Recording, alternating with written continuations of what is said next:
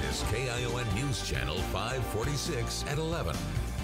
Good evening. Thanks for being here for KION News at 11 tonight. I'm Veronica Macias. And I'm Phil Aldridge. Early Monday morning, North County Fire Protection District responded to a structure fire in Las Lomas.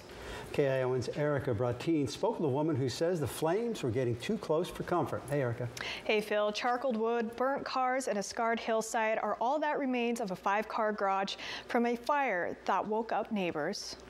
Early Monday morning, Vanessa Acevedo started to hear sirens in her sleep before a loud pop woke her. That's when she went to see what was going on in her family's Las Lomas neighborhood. I looked out my window and I saw this fire truck and these sheriffs just on their way here, and then there was just these big flames, and that's when I started to panic. The 911 call came in just before 6 a.m.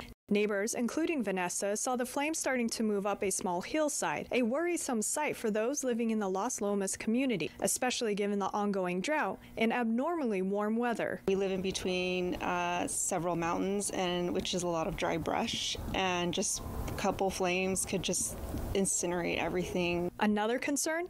How to escape town if a fire were to get out of control. There are only 2 roads to get in or out that are windy and narrow, with barely enough room to fit 2 cars. In addition, there has been ongoing construction on Las Lomas Drive. This is a very high populated Latino area, which a lot of them live under the poverty line, which are farm workers, and so we're very grateful that the responders did respond as quickly as they did, because they saved a lot of people from being displaced. There were no official evacuations, but for Vanessa and those living in the Las Lomas community, it's a reminder that it doesn't take much for one spark to take off in the dry field hills. I think it's important that we recognize the conditions we live around and how hard it would be if anything did light up, and how many people we'd be affecting.